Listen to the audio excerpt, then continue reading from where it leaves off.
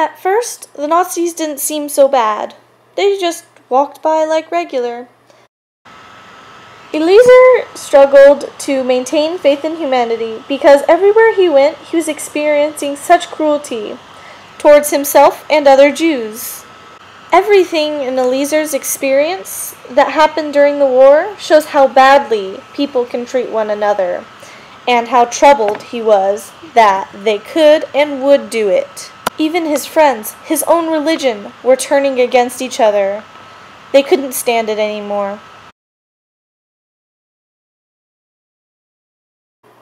Eliezer hates to see the selfishness around him, especially between families.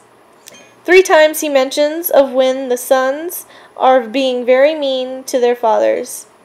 Eliezer witnessed the father and sons fighting on the train for food.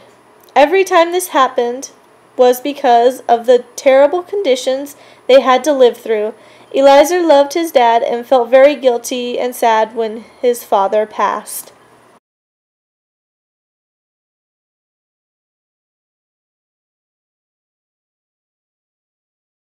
Record.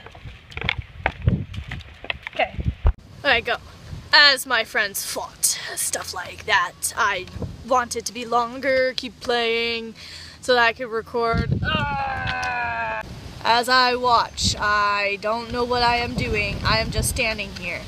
Stop, my fellow people. Okay. How do I hold this? How does he hold this? It's recording. Okay, then stop recording.